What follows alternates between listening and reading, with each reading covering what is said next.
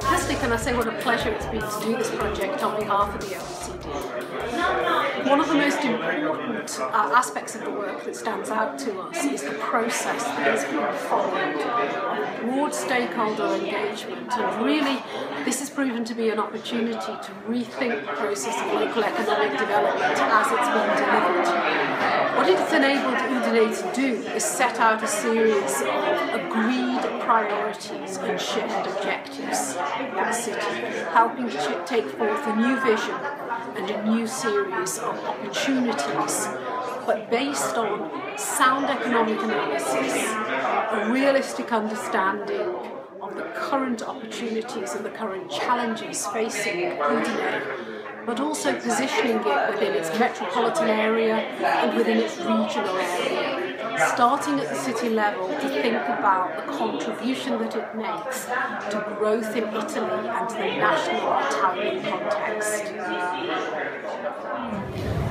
I think the most important findings from the project are really about how strong the city of Udine is. I think there's a lot of debate about how the place has been through crisis, and it's been a hard few years.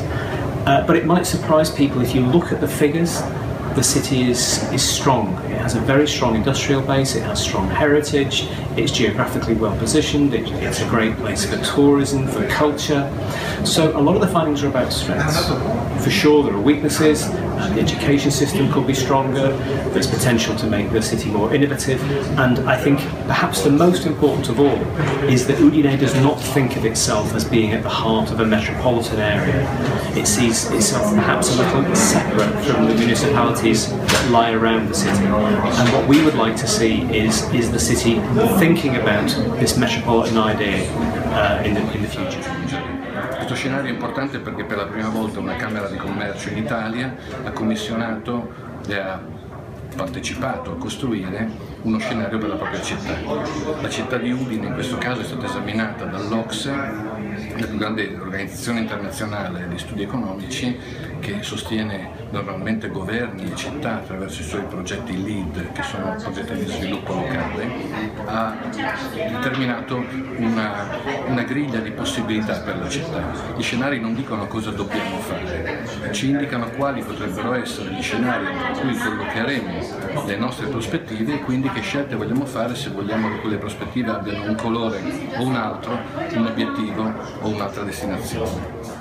L'importanza di questo programma è data anche dal modello, dal metodo che abbiamo utilizzato. Noi abbiamo coinvolto più di 200 cittadini indicati da associazioni di categoria, gruppi di interesse, terzo settore, istituzioni culturali, dell'educazione, dell'economia, del commercio, che insieme si sono trovati attraverso il lavoro che hanno fatto dei tavoli durante l'autunno, hanno realizzato, hanno raccolto, ci hanno permesso di raccogliere indicazioni su quali sono le aspettative e le consapevolezze che questa città ha di se stessa.